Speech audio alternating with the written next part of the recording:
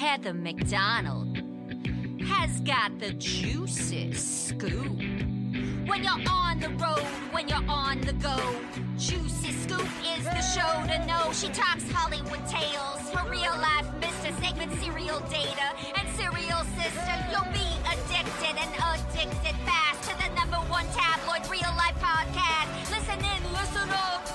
Whoop, whoop. Heather McDonald, Juicy Scoop.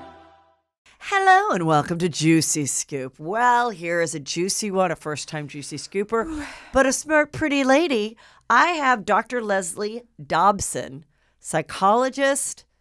You know about psychopaths, serial killers, narcissistic, shitty friends, the whole lot. Welcome to Juicy Scoop. Thank you. We are going to get into it. First of all, you have a book that I want to share. Let's just talk about that real quick. Tell us what it is. I wrote a book called The Friend Cleanse. What I noticed was during COVID, even though COVID was horrifying, people really enjoyed it interpersonally. Yes.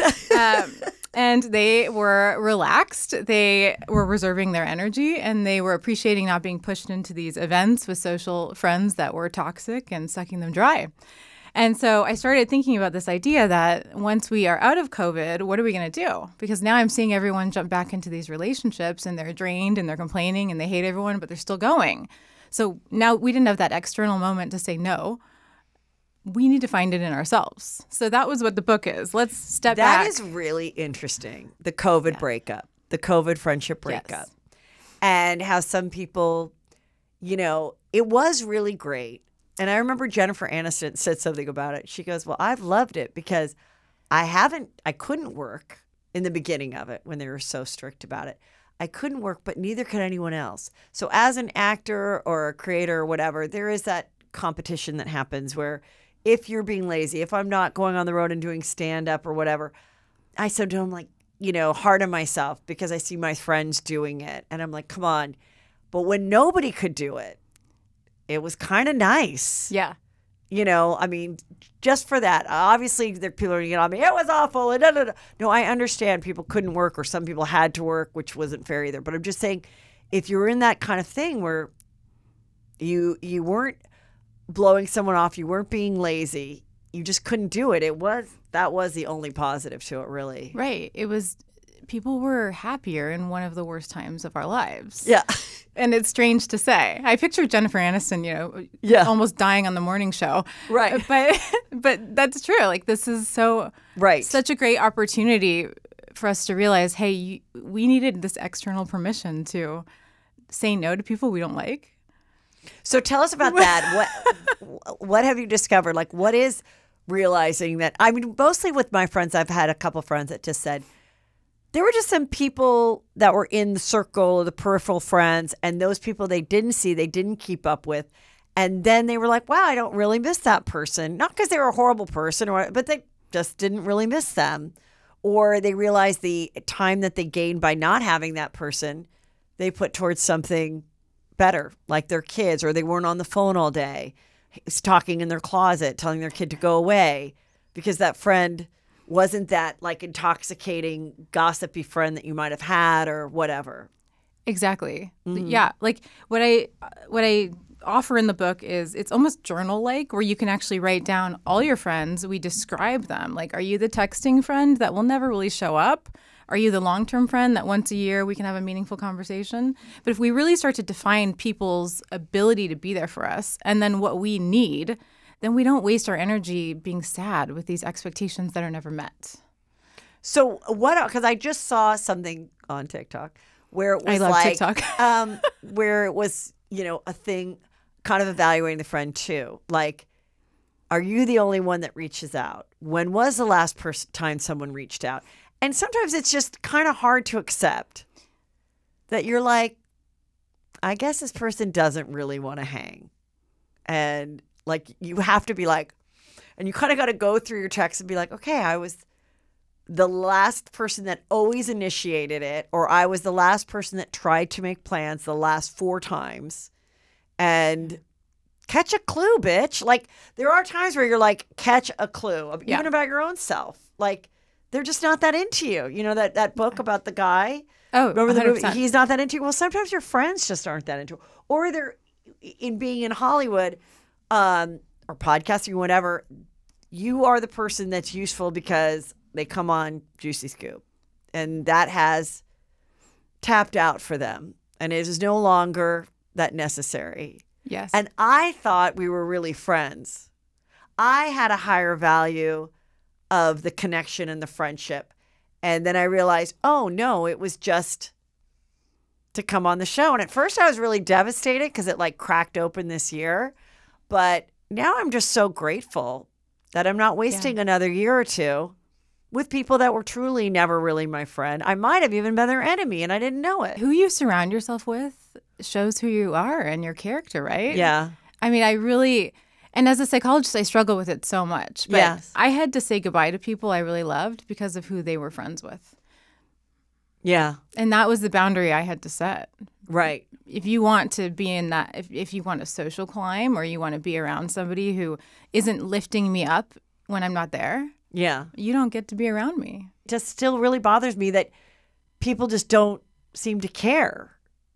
They don't. And I'm shocked. I mean, as a therapist, like I probably see 10 or 15 people a week in therapy right now. I am shocked. Like we assume people think about us 90% of the day. No, they think about us 1%. They don't have the capacity. They're consumed with their lives. They're assholes. Most people are very, very selfish and self-oriented. And it always shocks me. Even in husband-wife dynamics that I see all the time. They what's that book? Women are from Mars. Yeah, it's so true. Or men are from Mars and women are from Venus. Yeah. It's so true. People do not have the capacity to understand other people's thinking or communication. And then when I see it in practice, I'm like, whoa, you really don't give a fuck about that person and you really don't have any insight into what's going on. Yes. I mean, sometimes, yes, with my husband too, sometimes I'm just like, I know he doesn't think about me nearly as much as I'm thinking about him and how to make this better or this bothered me. I just have to, and I'm trying to tell myself because I'm like, if I can just accept that, then maybe I'll have an easier day. Right. That's my problem too. Like I'm ride or die friendship. And when you can't meet me at that level, I don't know what to do with you. Right. Like that's the boundary I set for myself. Yeah. You're going to be ride or die or you're out. Right. Because that's the life I want to live. I want to be able to 100% trust the people in my circle. Yeah. And this is such a cutthroat, industry that you really have to. I never really had experienced something like this in Hollywood. And I never had really been a part of it where it was such a deliberate, planned to take me down and hurt my reputation or hurt my business and hurt my personal and professional relationships. He had all the bombs lined up like a dictator. And then when the one thing happened where I supported these two other women, that's when he pressed the buttons. And I figured that all out later, and then other people are like, oh, stop talking about it. Move on, loser. And it's always other women that are like, move on. And then you wonder why we're not further along. It's because we don't have each other's back. Exactly. Or we do when it benefits us. Yeah. When it doesn't benefit, it's very few people that step out on a limb for something that, it's always like when I'm like, when a celebrity is like, and this charity is very dear to my heart because now I have this disease. And I'm like, well, where were you before? Yes. And it's vapid. It's like, and when I chose a charity, I'm like, it's for foster care. I'm like, I was never in foster care. I never adopted a foster care child, but I know this is really important. And because I always thought about that. I'm always like, it's always someone's charity that's like their foundation. Right. You're kind of like, okay, is it really that amazing that you're doing it? Or even like my sister has it or whatever, which is still nice, but still. Right. Right. No, it's until it affects you and you don't care. Right. Yeah. It drives me crazy. Right. It drives me crazy. That's part of the reason I wrote this little book. And I just strive to empower women to stand back and say, what the fuck? What do you want? What is really happening around you? And let's really have that moment of, this doesn't work for me anymore. So in doing the book, is there some examples that you can kind of share of where someone kind of realized or? Yeah. I mean, I share a few examples, but a lot of it is working with psychopaths, being manipulated, how to use that to understand when there are red flags around you. You've been so gaslit that you're not trusting your intuition, and you're riding along in this relationship with someone that you need to step back and really reflect on that.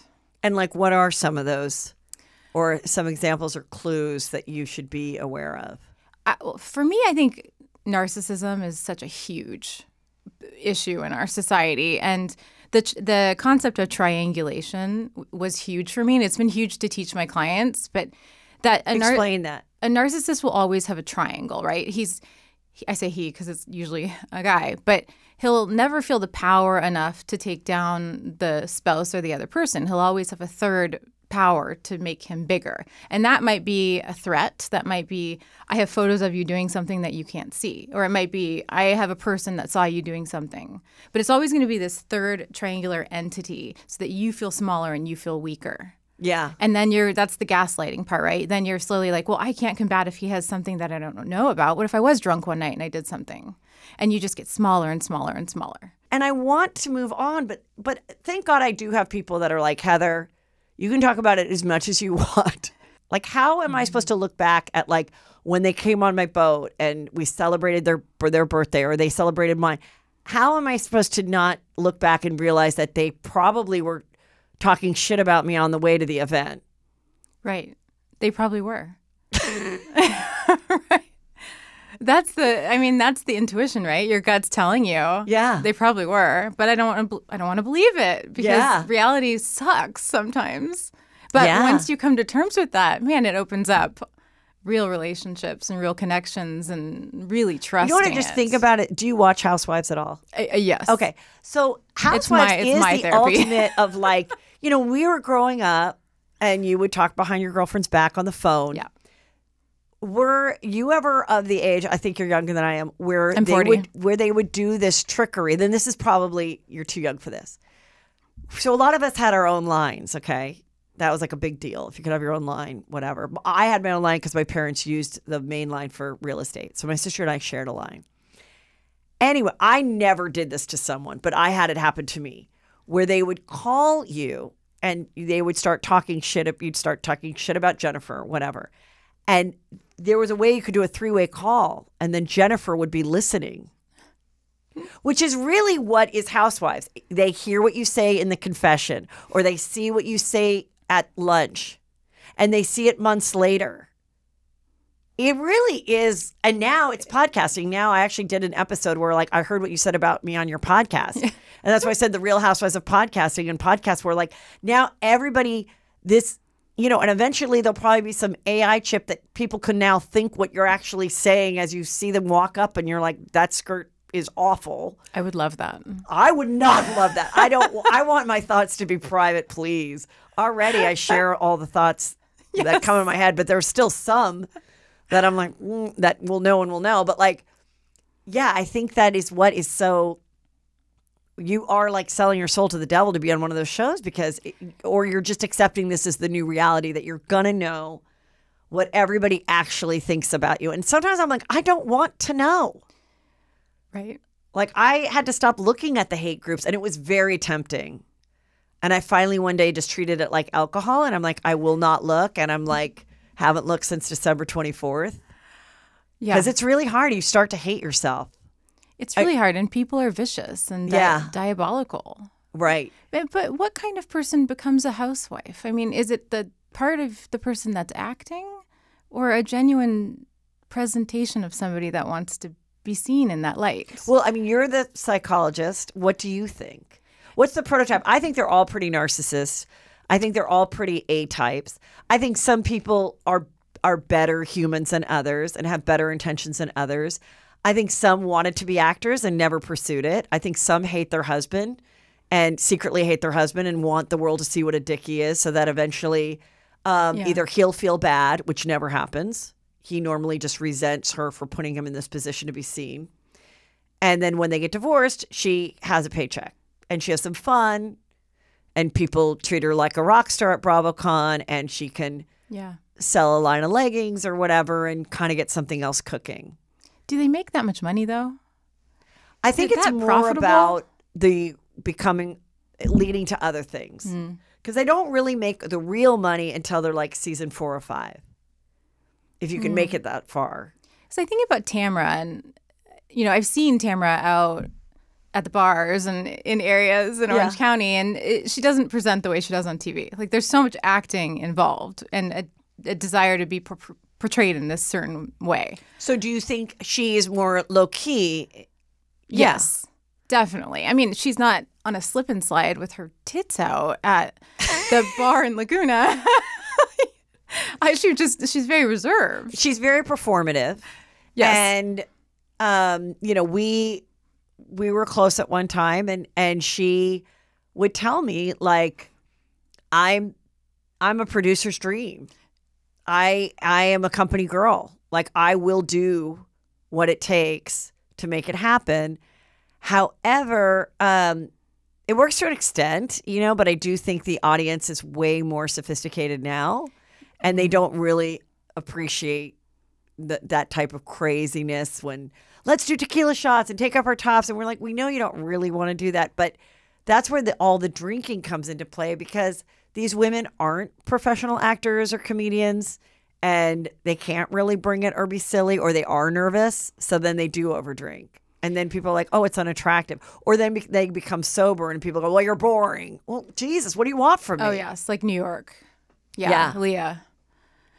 She's got a backbone, but yeah, she got more boring. Yes. Yeah. And then she blamed everybody for, or not. Now she's like wanting to like sue the Bravo or whatever, saying that you encouraged me to go naked and throw the tiki torches. And that was quite an episode. Yes, yeah, but it was more fun than when it was like. It was like there's science behind how we need really bad TV as women to calm our brains down. Like, we need to counteract it. Our husbands are different. Yes, but what are the husbands like? That's why the husbands want what? The sports and stuff. The sports, like the simple things. Yeah, because it keeps their mind at a lower level. But we need something more engaging and dramatic to actually calm our minds. It's kind of like ADHD and the stimulant. I won't say which franchise because I don't want to be mean, and I'm no stranger to plastic surgery myself. But there was an episode of a show on, and my now 18-year-old son walked in, and he goes, "Who are these people?" He goes, "They all look like the people in Whoville." And my God, they really did, and they were fighting, so they were all like. They all like were lifting up their face, and they all had like the same nose and the protruded lips and like the blonde hair, and it was just. And I was like, yeah, but sometimes I like it. Sometimes it calms me down, and sometimes it puts me to sleep, and sometimes I'm like, I get a little tired of it. But I feel so peaceful when they are full out screaming, and sometimes when they're physically abusing each other, I'm so calm. Well, that's why when friendships do end in real life. I will say I'm not being paid by Bravo to have a lunch with you and move on. And I'm going to invite you to my charity event now because we're all filming. And right. But I also think sometimes, do you think there's a possibility that housewives have become so much part of our life as women that watch it that in our own lives we get overly dramatic? Because I've had some moments where I'm like, I'm sorry, are the cameras here? Why the fuck are you acting like this? Exactly. Yes. And I've seen this, like, working in prisons and all these bad places. When you work with inmates more, crimes become more okay to you. Being a bad person becomes more okay. Uh-huh. If you're inundated with Hollywood and the housewives, being dramatic becomes more okay. February is the month of love. And there's nothing I love more than a comfortable bra. And today's sponsor is Honey Love. I absolutely love their bras. Everything about it is so great because I have said goodbye to underwire and bulky fabrics. I don't know why we lived like that for so long. For a limited time only, you can get Honey Love on sale. Get 20% off your entire order with our exclusive link. honeylove.com/juicy. Support Juicy Scoop and check them out at honeylove.com/juicy. You know that feeling that you get when you get home from a long day and you take off your bra? Well, that is what it feels like all day long with Honey Love. I've actually even slept with the bra because Honey Love's bestseller crossover bra is so comfortable. I didn't even notice that it was on. I actually had a great sleep. It is that comfortable. Treat yourself to the best bras on the market and save 20% off at honeylove.com/juicy. Use our exclusive link to get 20% off. honeylove.com/juicy. After you purchase and they ask you where you heard about them, please support Juicy Scoop and tell them we sent you. Treat yourself to Honey Love because you deserve it. In the spirit of self-care, today's sponsor, OneSkin, is here to help you simplify your skincare regimen. Founded by 4 PhDs dedicated to skin longevity, OneSkin proves you don't need a complicated routine to achieve better skin. Their topical supplements make it easy to help your skin stay younger and healthier without all the extra steps. For a limited time, our Juicy Scoopers will get an exclusive 15% off their first OneSkin purchase using the code JUICY. When you check out at oneskin.co, invest in the health and longevity of your skin with OneSkin. I am loving their eye cream and their daily moisturizer. It is so easy to use. I feel an immediate difference. But over the last couple months, I've really noticed a reduction in fine lines. I feel my skin is softer and more buoyant when I touch it. It has firmness. I absolutely love it. OneSkin is more than skincare. It's about skin longevity, targeting the root causes of aging to help you look and feel your best at every age. Get started today with 15% off using code JUICY at oneskin.co. That's 15% off oneskin.co with code JUICY. After you purchase, they'll ask you where you heard about them. Please support Juicy Scoop and tell them we sent you. It's time to expect more from your skincare routine. Invest in the health of your skin with OneSkin. Tell me how you got started in your profession and how you did end up working with prisoners. And is that something you wanted, or was that the bottom of the barrel? And no, I wanted to. Okay. I was the typical Orange County white girl, totally naive. Everyone told me I couldn't do these grand things I wanted to do. And so I just said, fuck off. I'm going to go to the LA County Jail. I'm going to find someone there who will train me. And so where did you go for undergraduate? Oh, undergraduate, it was Colorado and England. Okay. And then I realized there's a 5-year wait list for a doctorate in England because of socialized or education. Free. Yeah. So I came back. So I went to Loma Linda in San Bernardino. Okay. Great. And then I decided that I wanted to work with the most criminally insane, violent people in the entire world. And I was going to make it happen. And I got them to start the first program. Oh, and wow. that was the craziest year of my life. I mean, the apples being thrown at my head, flaccid penises, pee and poo. I mean, were they, when you wanted to do that, was being that you're an attractive woman, was that something that they were like, please, this is straight out of like Silence of the Lambs because Jodie Foster was young and attractive? Like, I watched that last night. Oh. Just to help me sleep. No, they were worried about me being naive, which I was. I caused a lot of problems. Like one day I passed out gum in a group to a bunch of inmates. Yeah. And they had to lock down the facility. Why? Because you can use gum to block your lock of your cell. Oh. So then they could just all get out. Oh, they never told you that's a no-no? They never told me that. Okay. No, because I had no experience. I was so naive. Right. So I learned the hard way. And then I became really fascinated with how dark and deep these people are.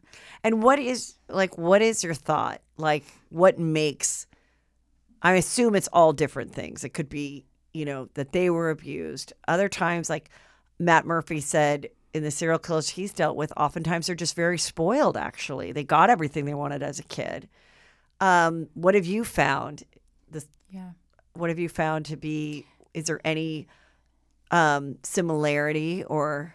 Yeah, I think it depends on location, too. So a lot of my work is in California, Los Angeles. And I have found a lot that just grew up in really shitty environments. And we couldn't do anything about it. They learned to be gang members, and that's how they had to survive. And that was their family. That's all they knew. All they knew, right? We had to kill or be killed. Okay. But then there were individuals who at 5 years old were, ripping apart animals to taste the hearts. And so we have this pattern of childhood deviance. If you found your kid, because I always think about that. There's always like, do you remember the movie The Good Son? It was with Macaulay Culkin. Oh, yes. It's a very juicy one where this woman takes on her nephew, I believe, because the two parents have passed. And also his little sister, somebody had passed. And then she realizes that maybe this kid, the nephew, was responsible for these deaths. And it's very, very well done. It's a juicy scoop history movie. But I think, knowing what we know now, if you did see your child hurting your pet or whatever, what should you do at that moment, knowing that this is a pattern to go to a much worse place? Well, I think you look at all the signs, right? You look at bedwetting, fire starting. Why bedwetting? Bedwetting is very common with night terrors when children are psychopathic. Oh. You look at all these different signs. You look at their relationships. But, I mean, right away you get them in to see like a pediatric or a child psychologist. Right. But I've had clients where you have to remove the knives from the home. I mean, you have to prepare that this little boy, girl may be psychotic and may kill sister. Is there a way? Is there a way to save this kid? Like, what do you have success stories where they were showing all this, but they got the right therapy or the right medication and grew out of it? Sometimes. A lot of the times the parents suck and they don't follow through on the care that's recommended, and then the kid gets stuck in the system. But some, if we get like a wealthy family to do and they're really devoted to curbing this kid's behavior, they start to come out of it. They get interests, and they usually still have this dark side as they grow up, but they know how to handle it, right? Like Dexter style. Oh.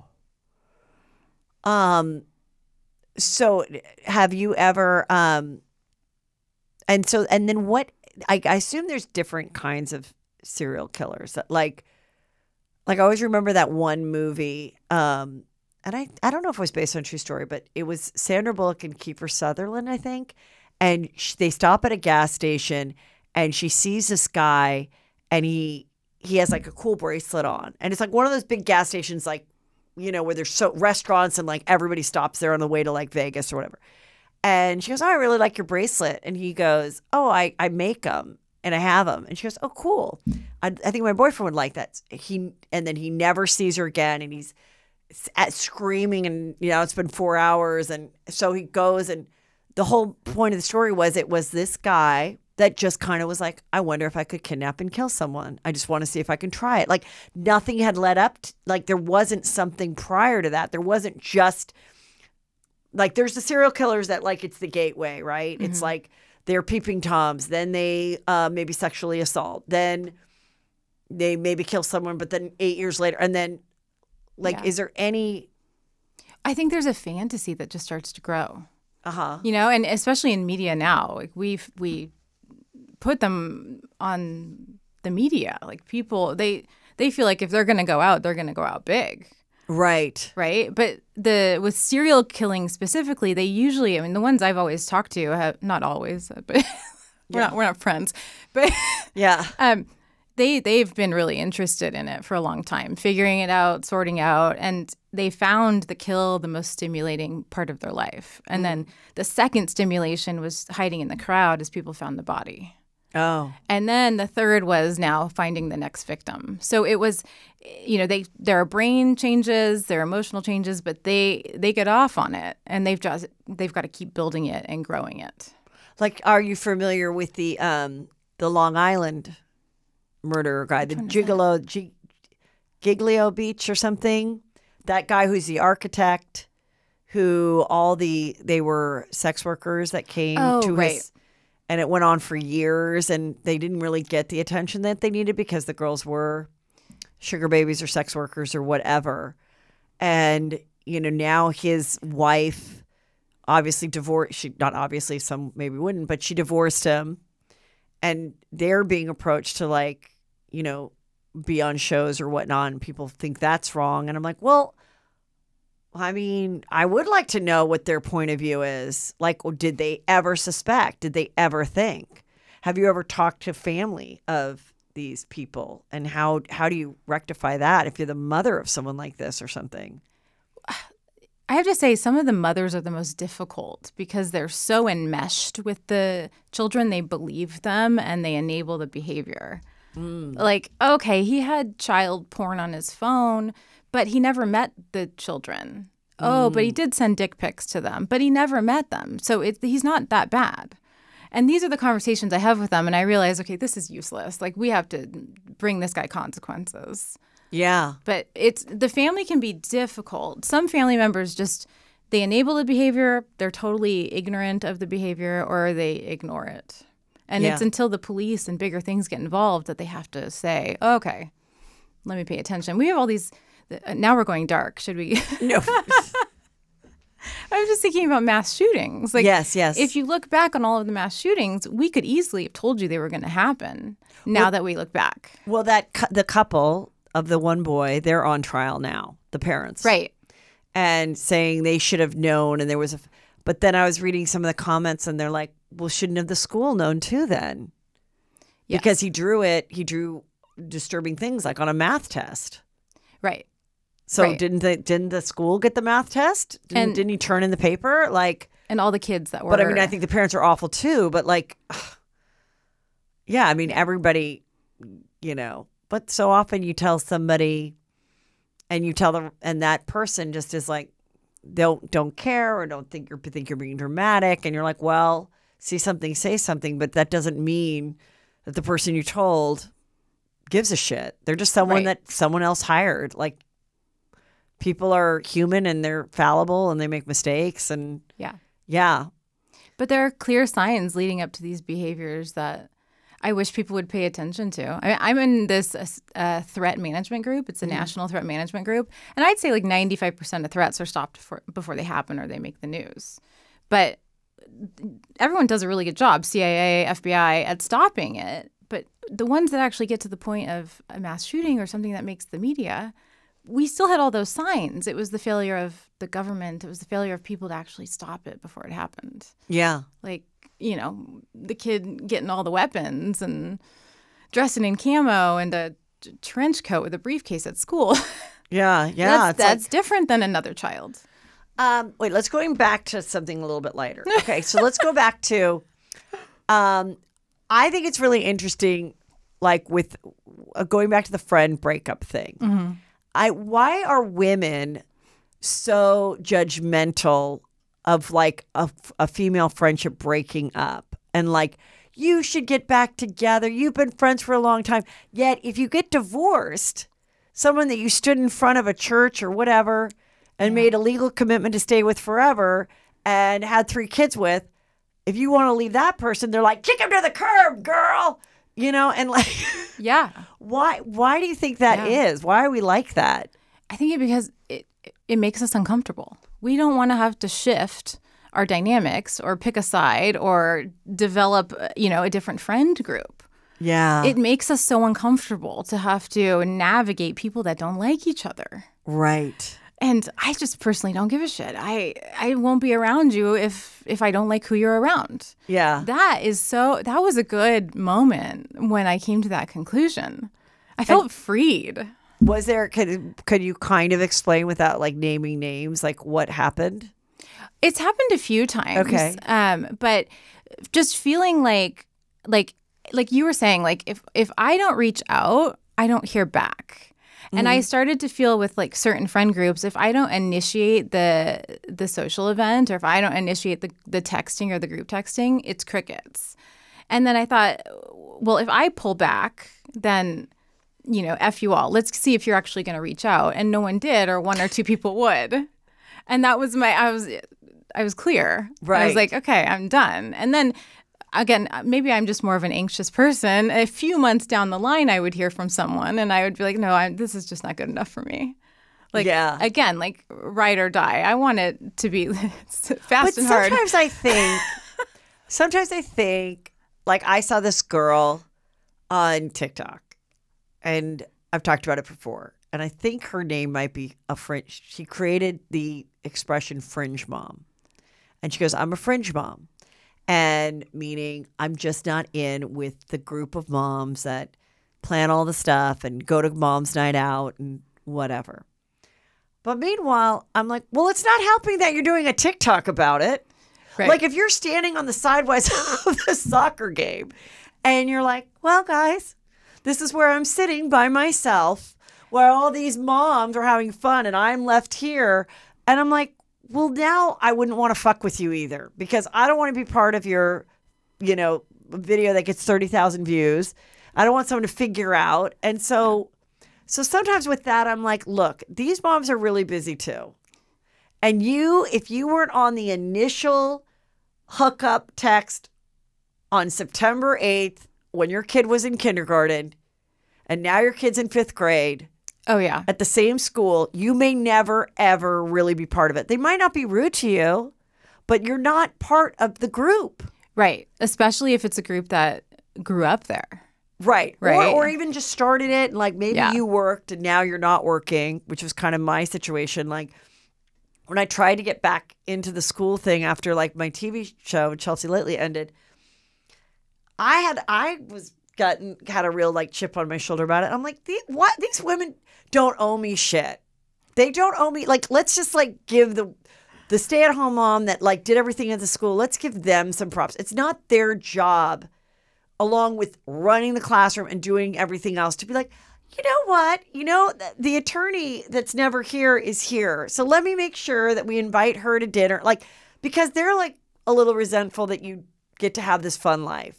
So right. I think that's a big thing with women too, because there's the stay-at-home moms that do a lot for the school and they have a chip on the shoulder. And then the working mom has a chip on her shoulder that she has to go out and work and that she can't go to breakfast with you after. Yeah.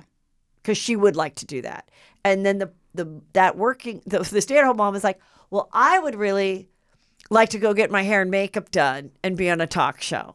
So you can fuck off. Like, I just think it's kind of, and sometimes you can be friends. I have a variety of friends from the school that I've been able to, but I finally just said, you know what? This just like wasn't my moment in life. It's too much work. Sometimes you just can't have it all. Sometimes you cannot have it all. You can have it. Some people can have it most, it most. But that's what but maybe not all. I feel like that's amazing to say, like to realize it and then act it out, like to stop fighting against the obvious, especially with school moms, because that's true. The dynamic is gruesome. Yeah, like my friend always said, there was this Irish priest that had this expression, and she would say it to me. She'd be like, "Nobody's looking at you. Nobody's thinking about you." Like, and you kind of have to think, like, nobody's thinking about you. Nobody woke up and was like, you know what? When I go to the 5th grade poet thing, I'm going to snub this mom. Maybe some bitches. Yeah. Yeah, maybe. Definitely. I'm not saying you're delusional, but also like you might be able to get through these times and be like, you know what? It's not about the moms and stuff, but it is with Facebook. It is hurtful sometimes because we do see that a birthday happened. Right. I mean, I've had those moments where I'm like, fuck you. Like, my kid isn't super popular and you had this party and thank God my kid can't see it, but I saw it, And now that my youngest is 18, I am just so happy. And when I look back, no, I thought the experience would be better. I thought the mom experience with the school and the high school, I have 3 kids, I thought it would be more fun. I thought I would be able to be more involved and still being a working mom. And I wasn't. What makes a great day? Well, that's when you have a great hair day. Well, I've been having lots of great hair days lately because I am into Ouai's new hair gloss. I'm telling you guys, this is amazing. I use it once a week. This hair gloss is a game changer. It only takes about 5 minutes to get the shine you need all within the shower. And it's so important because it really helps prevent heat damage. Hair gloss helps prevent heat damage up to 450 degrees. And you can just feel your hair feeling softer and silkier. It's shinier, it's healthier, it's more vibrant. It is just a game changer. And I love it. I also love their leave-in conditioner I use all the time. Detox shampoo I use once a week. Oh, and the hair oil is the best for a fast fix for healthy hair. It absorbs quickly. It keeps color from fading since I color my hair. It's so great. Give your hair a glow up with Ouai. Go to THEOUAI.com and use the promo code JUICY for 15% off any product. That's the Ouai, THEOUAI.com, promo code JUICY. These are lessons I need to learn because she's 7. And I mean, I wasn't, and I don't know how much I could have done differently. I finally just kind of accepted, like, I actually was happy when COVID happened because I can say this now and I don't care because my kid is doing great. But at the end of 8th grade, it was a lot of politics and a lot of like, and there was like a friend, the one friend I had, like, we weren't really friends anymore. And the school year was coming and there was going to be all these 8th grade things to do. And I was like, I immediately said, can I go on the bus? Can I be a mom on the bus to go to Disneyland? And they're like, no. I didn't get picked for mine either. Those moms were already picked or whatever. Yes, how do they get picked? The reason I wanted to do it is because I was afraid he might not have a friend to sit on the bus with. But if the mom was there, no one would say anything, right? I'd just sit with my son. And I was like, oh my God. I was so worried about it. And I remember I said, people are not going to like this. I said, God, I wish something would happen that would just cancel all this end of the 8th grade bullshit. 100%. I think I said it around March 10th. And March 20th, 2020, not that it wrote on COVID. The world shut down. But I was not sad about it. Hey, if you put it in the universe. He was like, oh, I never got to go to Disneyland. I did. But I had so much anxiety about the parties, all this. It's like, he was okay with it. I just wasn't. And I mean, it's really hard. Like, and so when I hear somebody like my daughter got bullied, or like there was this other thing where this mom that was very like involved, and all of a sudden her daughter was just on the outs. And she went to the principal and she was like, I don't know what to do. And the principal said, pull her out, put her somewhere else. She's never she's the school's too small. It's too painful. She can go somewhere else and reinvent herself. And I thought that was like the greatest advice ever, because I'm like, you know? Yeah. You stood up for her. Yeah. Well, I mean, the principal did. The principal did. She lost a paying customer. She lost a mom that did a lot. But she was like, I know how this dynamic works, and she's not going to ingratiate herself again. Whatever she did, being a dork or whatever, it just like, you got to start over with these people. You're not going to win them over. And I think that as an adult, you have to tell yourself that too. Yeah. I think they don't that's like great. me. I'm not going to win them over. I'm never going to win them over. They're never going to see the person that this person sees. So let me just hang out with this person who thinks I'm great. Yeah. And these people think I'm a piece of shit or whatever, or these people think I'm a dork. Or they're jealous and envious. Yeah, I think that is like, and I also think homeschooling, I used to be the person that made fun of like homeschooling moms. And now I'm like, fucking, I hear you, girl. Like, who cares? Because by the time they get to college, people are nice. Yeah. People are mature and they're nice. Right. And then people, that'll make them weird. They won't know how to be social. I mean, the kids don't know how to be social now. They're all at home on their phones anyway. Yeah. So why do they have to see it in their face and like eat lunch alone every day? If they can like eat lunch with you or create your own little dynamic in your neighborhood, or where like my kid is safe. I mean, I do feel like education can be your own experience now between AI and homeschooling and computers and whatever you want as a parent. I think you can take that and do what's right, and just hope that you don't know that you're making the right decision. You never will, you know? I don't know. But a lot of people say, and this was not the case when I grew up, and I also notice it somewhat culturally too, no sleepovers. Oh, yes. On my Instagram, that's the most common thing. Of that ever. Our whole life was sleeping over. Like if I didn't have plans, like with a sleeping bag on Friday, leaving it by the side of the school so that I could go home with my friend, I was like, I have no plans this weekend. I'd get so depressed. I was like in the 7th grade. Yeah. And when did that like become such a no-no? Just because assaults and stuff would happen? And then, so now people are like, it's not worth it. I mean, I don't think it's necessary. Why do you need to sleep over? I do agree. Why do you need to sleep over? The kids stay up all night. They wake up. Then the mean dad comes down. And like, there was a lot of that. I remember being like, they put, I went to a public school girls' party. I went to private. And they just, again, since I was 8, there is something about me to a certain type of personality. I irritate the shit out of them. They are like, she thinks she's all that. I hate her. Okay. And because you're confident and people I'll never really are know so it, but insecure.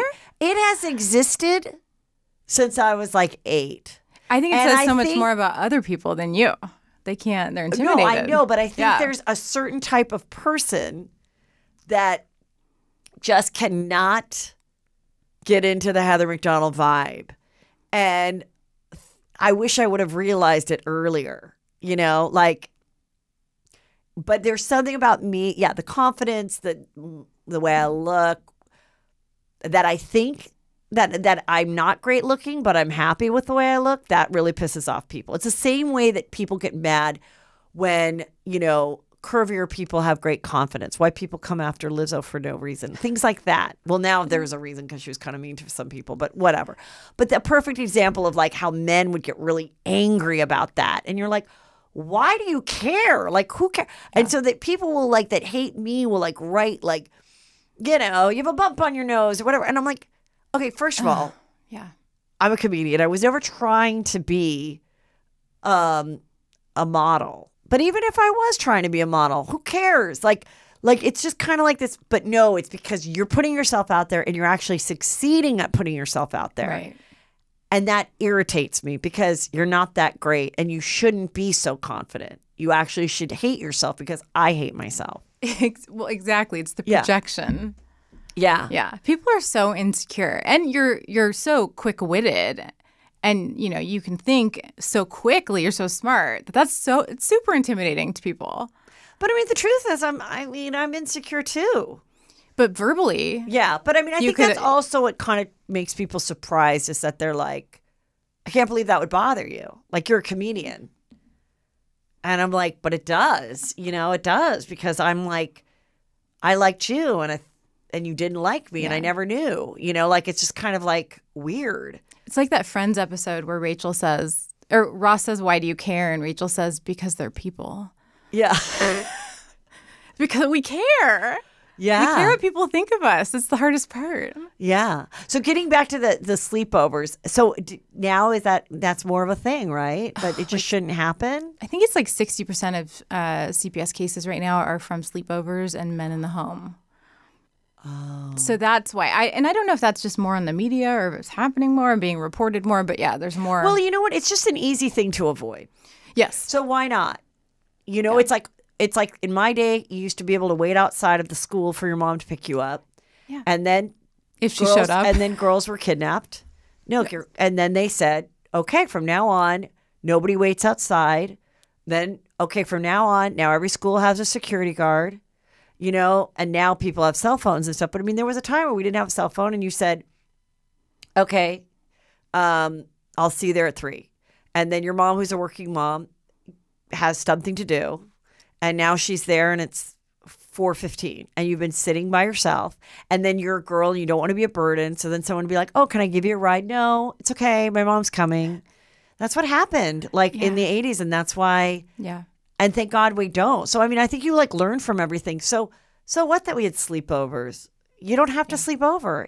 Why even risk it? Yeah. Who cares? What's so fun about sleeping over? Just pick them up at 8 or 9 at night. Let them have dinner, watch a movie. Oh, yeah. And you don't want my kid sleeping over. She sleepwalks. You couldn't even enjoy your evening. You'd have to find her. When did that start? That's interesting. Her whole life. She'll just sleepwalk and walk around. And when they're sleepwalking, their eyes are open? Oh, fully open, but she's not awake. So I just silently turn her around and walk her back to bed. But doesn't that scare you that she could go out? So you have to, obviously you should lock the doors anyway, but do you have a top lock and stuff? Oh, top lock, alarm system, Ring cameras. But your 2-year-old doesn't do that? No. And when did the 7-year-old start? When she could get out of when she was in a big girl bed. And is there anything to stop that? I think they age out of it a lot. But when we moved houses, when there's a big life shift, it happens more, and then it kind of calms down. Or when she's overly tired, it happens more. Now, you said you at one time worked with your husband. Yes. How did you meet? Yeah. We met in our doctorate program, and then we worked at these prisons and jails together. So he did the same work as you? He did. He did it a lot more. So he coached me and said, stop doing these things. The people are going to attack you. You're making yourself vulnerable. Like what? What were some of the things? If there's an elevator, you would choose that rather than walking in a stairwell. Or if, don't naively walk into a room of 40 felons and just say, hey, guys, ready for group? Just my bubbly, normal Orange County personality, I had to really subdue it. Because my husband is trained in martial arts and had testified and worked in Chicago and just the horrible areas of Chicago. And with prostitutes, and he would have to navigate all that. Well, I mean, so in doing it, how long did you do it, and what did you like about it? Did you actually ever make real headway with someone or help anybody? Not really, no. Not inside the walls, Well, maybe I like outside. the honesty. I like the honesty, but yeah. I probably 10 years, and in about that amount of time, I think I had one guy get discharged and not come back. And the one facility I worked at had 1,200 inmates and 2,000 staff members. So we're talking large numbers. And they are just, they get released, they come back. More staff than inmates. Yeah, because they weren't funded for actual police. So it was kind of custody officers without weapons that would be in the facility. So because there's a psych ward thing. Yeah. So when something would go down, there was violence every single day. We'd have alarms on our hips, and I frequently, every day, would pop my alarm, and there'd be lights on the ceiling, and everyone would come running. But if you were the first one there, you had to go hands-on. So were you ever physically attacked? Oh, yeah.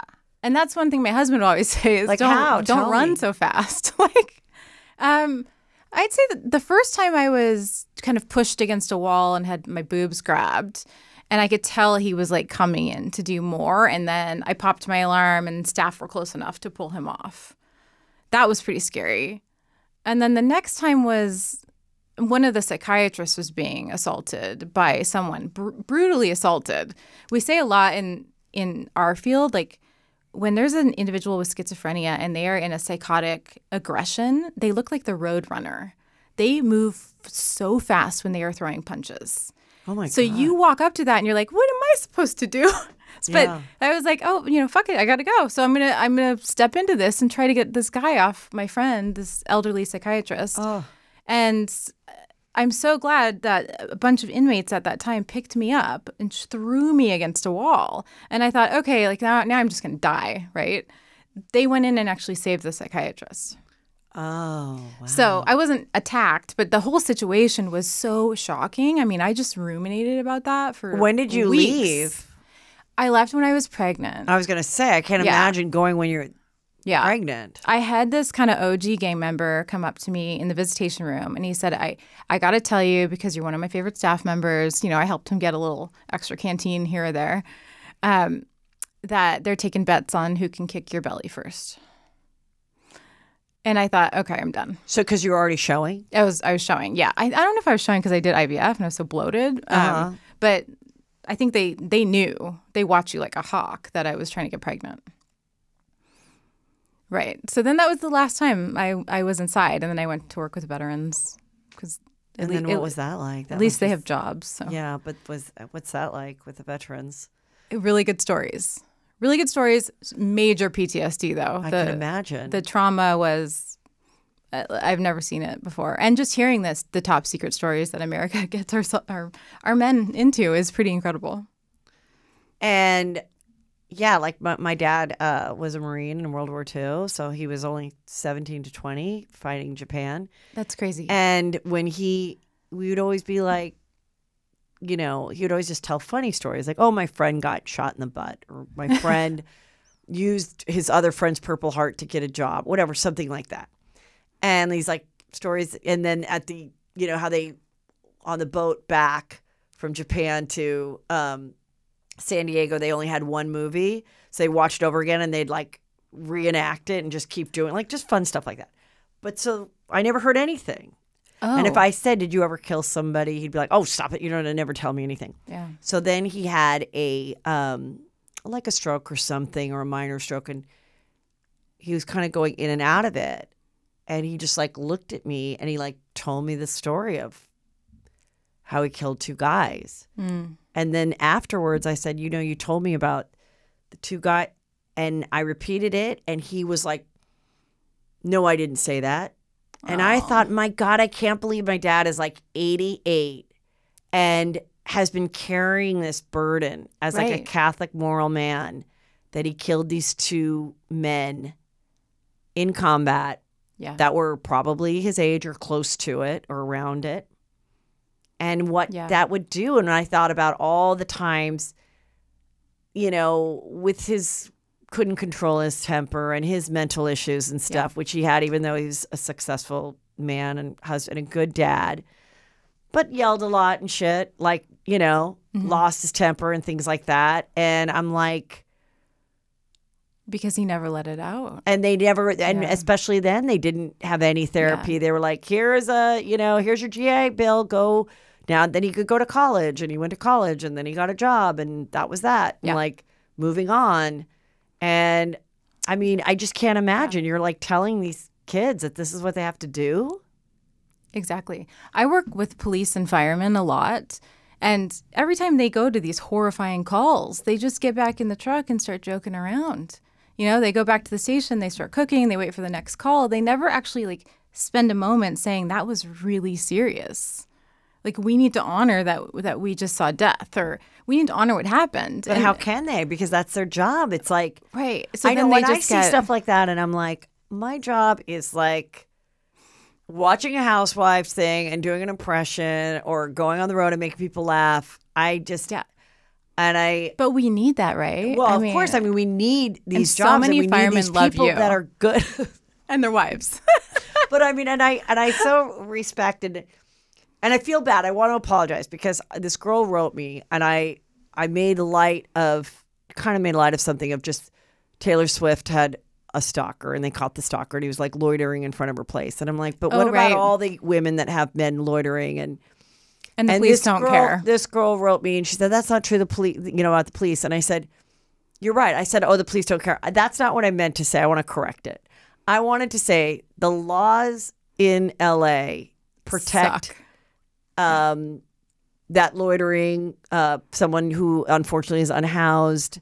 There's nothing that says that they can't lay in front of your property or whatever. That's what I was saying. And therefore, the police cannot enforce those kind of things now till we get a better DA and things like that.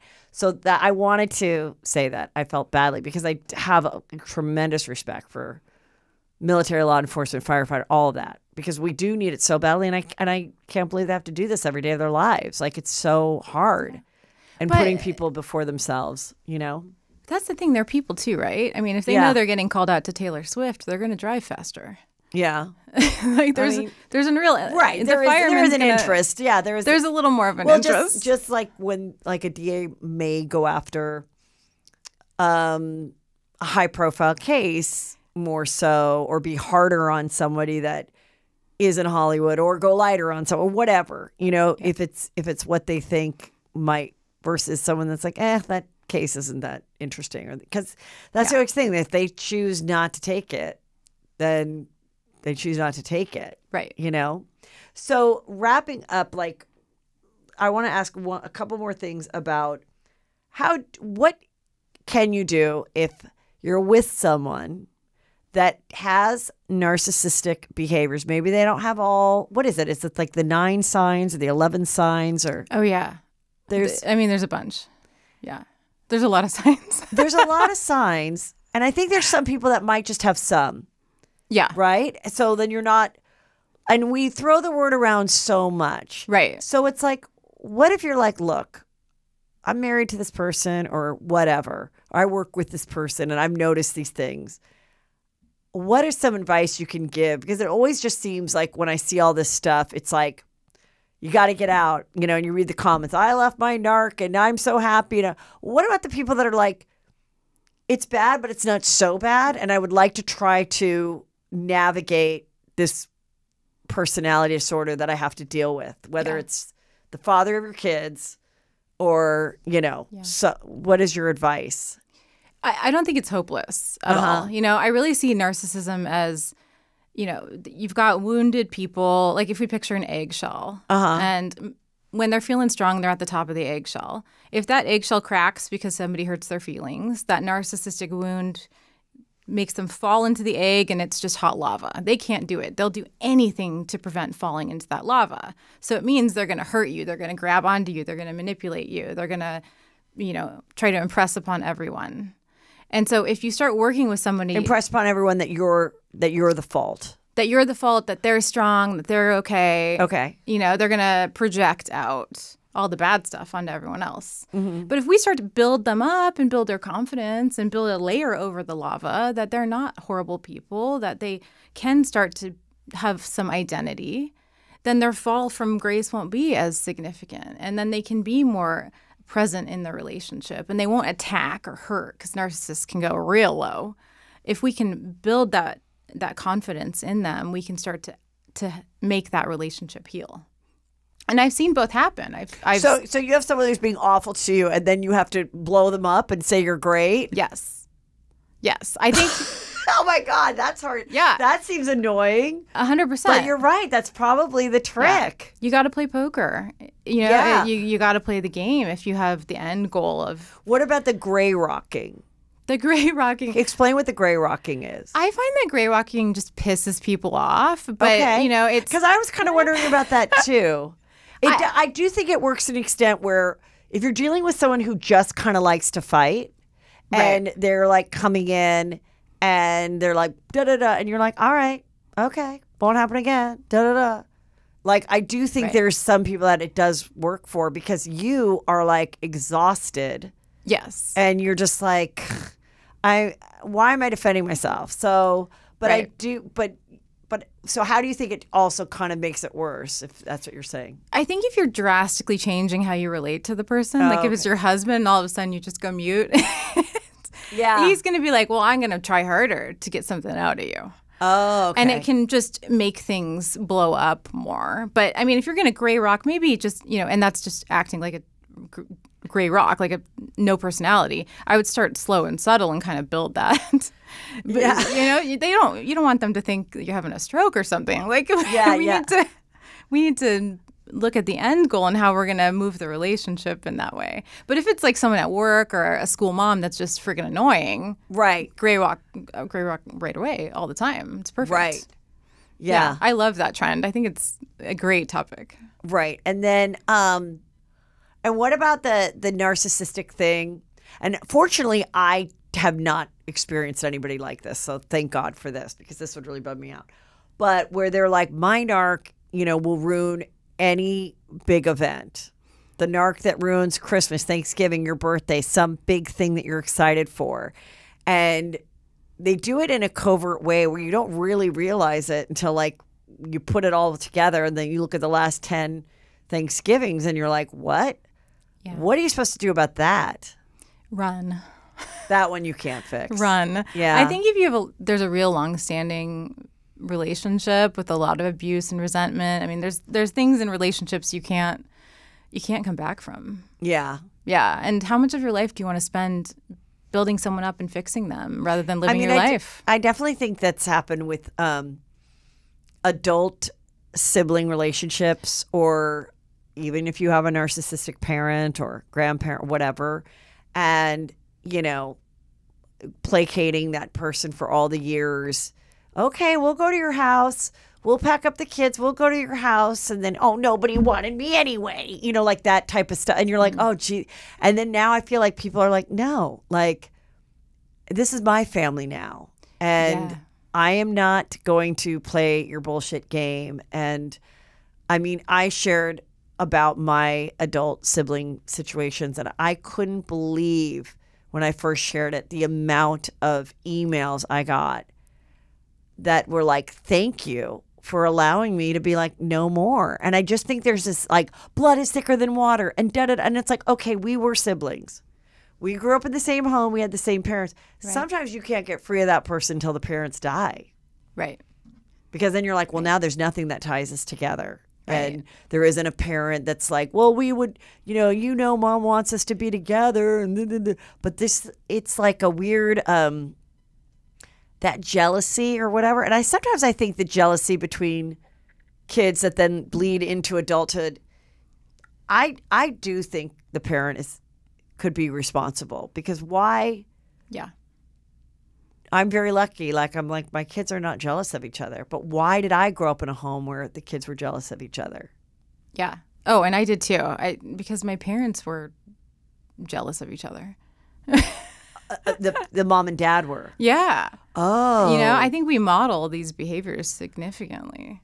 Oh. Definitely. I mean, I do have, no offense, Dad, I love you, a very narcissistic attorney father. Uh-huh. I think my dad definitely was narcissistic now. Yeah.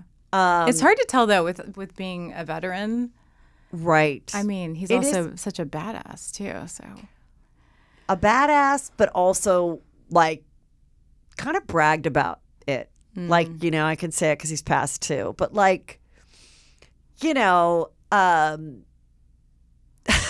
just remember I had to write the essay for college. And it was like, who do you most admire? And he basically just wrote it for me because it was him. Did you get in? Yeah. Yeah, okay. I got in, but it was just so combat Marine and this football player and had 4 letters in high school and held 3 jobs and drove an ice truck and all this and it was amazing. And they were amazing individuals, And, but then the ego was so fragile. Yes. I just remember one time my sister graduated or did something. And when she graduated, we're all waiting there and we had flowers for her and stuff. And she went, hugged everybody, all her friends. She's never going to see her friends again, And we were just waiting behind it.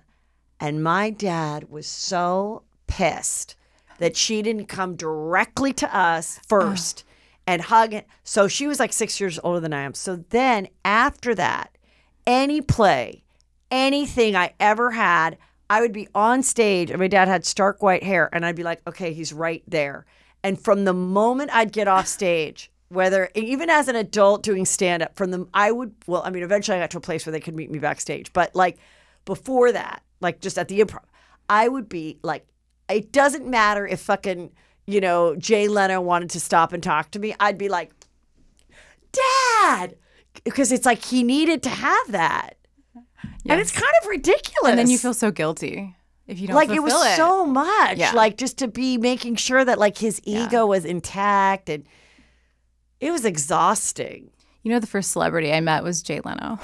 He's so nice. I was 17. He called me up on stage at his show and we took pictures. Wait, why? I don't know. I was with 2 very pretty girls. Probably just that, yeah. Yeah. It's a good picture, though. You're very pretty. Tired of Botox. I don't know. He was super, always very, very nice. And I was on his show and stuff. But I'm just saying, before that, it is interesting. And I do think I had Dr. Drew say that, most pilots have a lot of narcissistic traits because some of them can be really great. Mm-hmm. They need to feel like they're the smartest one in the room. They're fucking driving the plane. Exactly. We do want a lot of doctors and lawyers. I think there can be some really positive traits. And I do think there's a saturation of throwing the word around. Yes. Along with gaslighting. Yes. Those 2 words are we overused. sensationalize it. Yeah. Yeah. Yeah. But I still think gaslighting is confusing. I find it confusing too. When I like to explain, if you think your husband's having an affair and you have actual physical evidence, okay, like underwear that's not yours, in your hand, and he says no, it was probably yours, and convinces you it's yours, that's the epitome of gaslighting. Okay, you don't even trust physical evidence anymore. That they've taken your intuition away to that degree. So then, if you look at it subtly, there's all that can come. Yeah, so then I do think that then that is what it's supposed to be. I don't think it's supposed to be you don't think I'm, capable of this. That's crazy. Yes, I do. That's not gaslighting, right? No, gaslighting. That's what I'm saying. That's where I feel it's been anytime you say something and someone goes, you're being crazy, then you're like, stop gaslighting me. It's like, well, maybe someone really does think that, what you're saying doesn't make any sense because they truly don't feel that way. Like, yeah. It's an emotional manipulation. I mean, it's a serious thing, but it's sexy to say right now. Yeah. It's super sexy to say gaslighting and narcissism, and we're throwing around diagnoses every day because, I don't know, it's just where we are with the media. With your book about your situation with friends, do you think there is hope of, the expression, friends are part of your life for, a reason, a season, or a lifetime type of a thing, and kind of figuring out this was a really good friend. Do you think there's a time where you can put a pin in a friendship and go back to a friendship? Oh, or do you think no? No, I mean, I think it would be rare. Rare. To be honest, yeah. Yeah, but I think it's possible. Like, there are some people I really adore, but I don't adore the people that they are around. Okay. And they're going to be around those people through school because of aged kids or jobs or whatever. And so I'm definitely in my mind thinking pin right here and reach out when life transitions.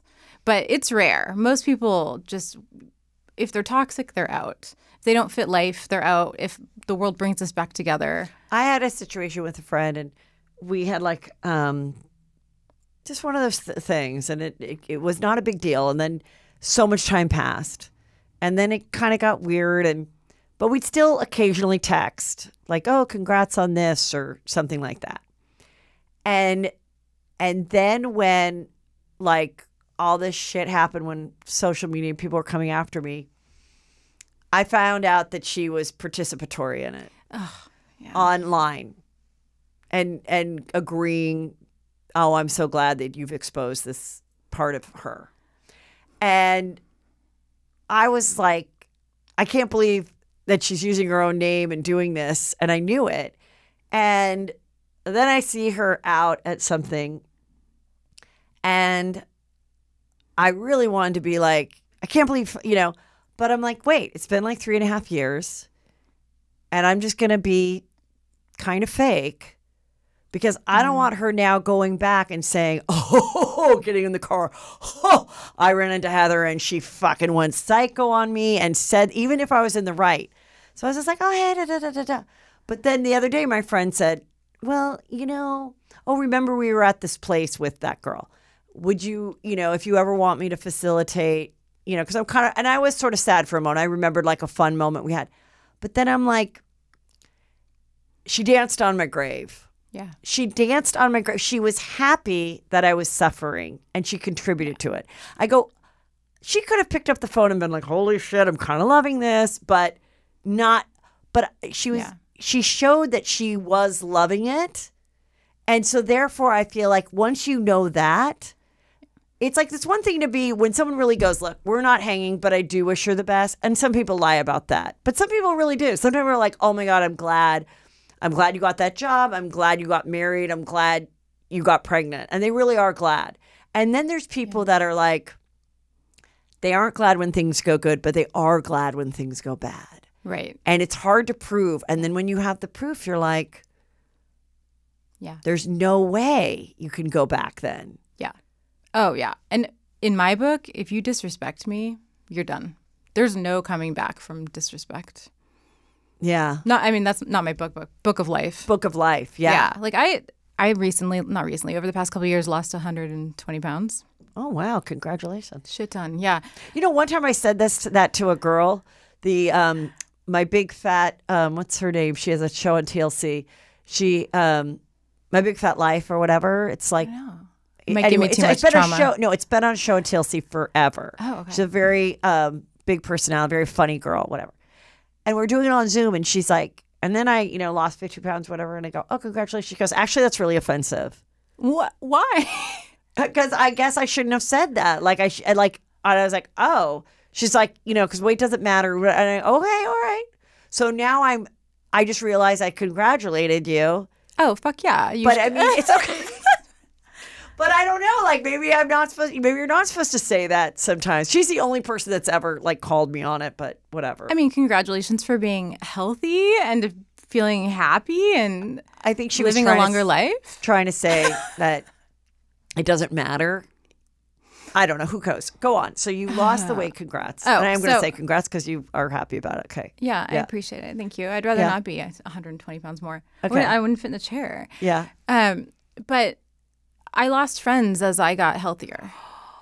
And that's juicy. What do you think? Because that's happening with Ozempic. Yes. I think there was envy. Like, people were along for the ride because I was kind of the wounded one they could carry with me. Or carry with them. But as I got healthier, I started to get more attention. I started to get invited to things more. I don't know if we call it popularity at this age, but things shifted in friend dynamics. And then isn't that sad that just because somebody is a smaller dress size, that they might go up in the social stratosphere? But it's true. It's so true. And then it's true that then people are like, wait, I liked you when you were my fat, funny friend, not when you're my pretty, funny friend or my thin, funny friend. Yes, because now you are, hurting my confidence because now you're coming at me with too I said much. that too. And when people, I even had someone go, I don't like the Ozempic. And I'm like, why? You've been skinny your whole life. What do you care? You don't need it. And she goes, because it's the one thing. And she was like joking, but I was like, this is exactly what I'm talking. She's like, it's the one thing that I had over other people is that I never struggled with food and with weight gain.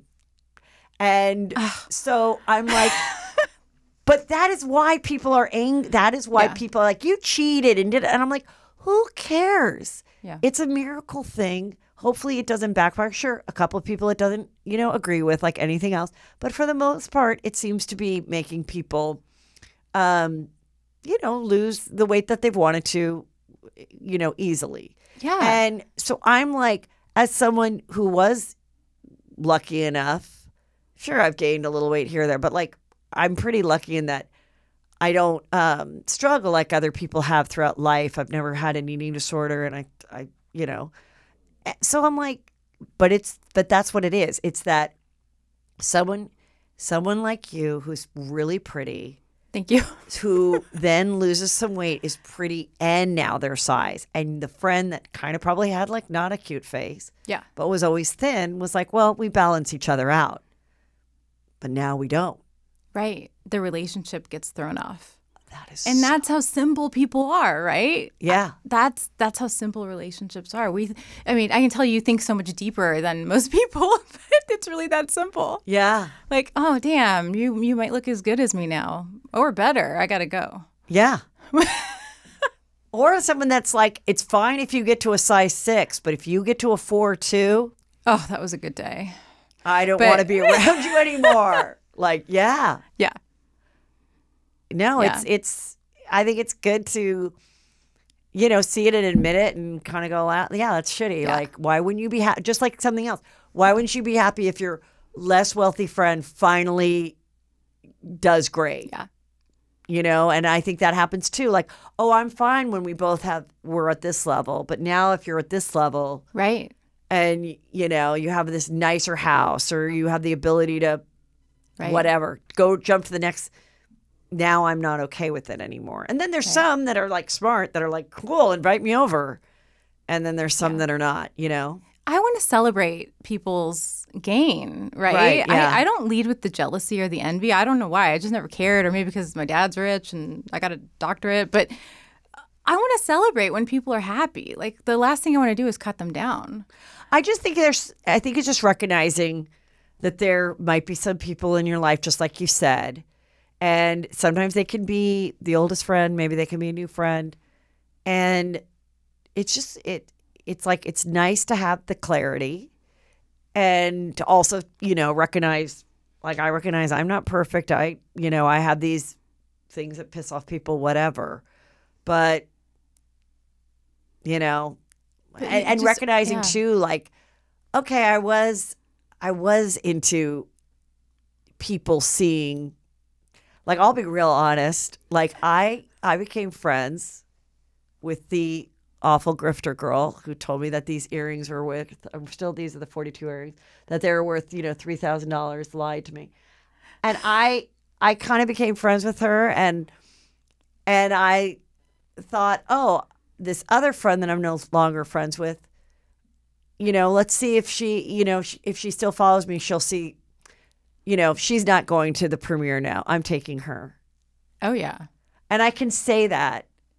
And it's not like I would have chosen somebody else. I really didn't have anybody else to choose from. But I was like, there was a little bit of that. Now I recognize that, like, did I kind of deserve what I got because I didn't really investigate? I mean, I just believed that she was a nice, normal person and she wasn't. But, like, my intentions weren't completely pure. I don't think we ever have pure intentions, though. I mean, come on. What would that look like? We would be walked all over. We would be doormats, right? Yeah. No. No one can screw with me if they don't want to be screwed back. Yeah. That sounds sexual. It doesn't mean. Yeah. But Yeah. Like, people are going to know that if they mess with me, they are going to meet the very dark side of me. But that's only going to come out if you invite it. Yeah. Otherwise, I'm rooting for you all the way. So tell everybody where they can follow you, get the book, everything that they need to know, or contact you if they have a specific question or whatever. My Instagram's Dr. Leslie Dobson. My TikTok is too, but I think it was just banned because of the content. So I'm trying to figure that out. Oh, I can tell you that. you have to say essay. Okay, I think I've been using too many bad words. And you can't say, you have to say pedophile or schmedophile. Right. Spelling it differently. Yeah. Okay. And you could probably look up what you can and cannot say. I just did one, and then I just was about to post it, and I realized, oh, I said the full words, which I think is really annoying because I think that does keep people from getting the information. Yes. But you have to, you have to say, you can't say like RAPE. Well, right. But if you're saying grape, then you're minimizing rape. So, like, I don't really understand. But if you're going to bother to do it, you might as well just play the game and get people to see it, you know? Yeah, because my goal is to build awareness. Because they'll still see it.